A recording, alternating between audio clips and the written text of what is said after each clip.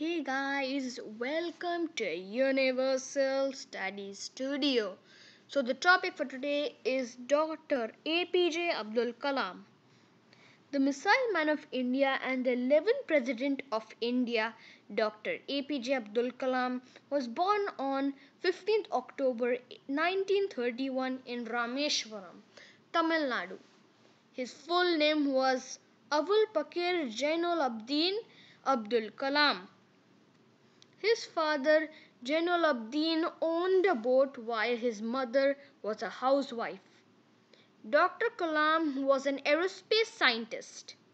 He studied aerospace engineering from Madras Institute of Technology. At the beginning of his career itself, he designed a small helicopter for the Indian Army. He worked as an aerospace engineer at ISRO and DRDO before becoming the President of India. He is known for his work on the development of ballistic missile and launch vehicle technology. He also played an important role in India's Pokhran II nuclear tests in 1998. As a president, he took efforts to understand the mindset of the people and connect with them. He opened Rashtrapati Bhavan for common people. He is also known as the People's President.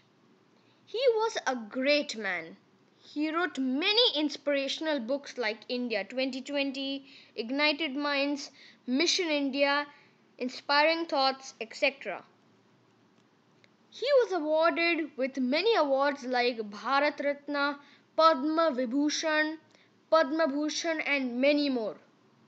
Dr. Kalam left this world on 27 July 2015 because of sudden cardiac arrest. Even if he is not present with us today, his work and all his words will always remain with us. Thank you for watching Universal Study Studio. Please subscribe to my channel and do not forget to see the other videos suggested by YouTube. Bye for now.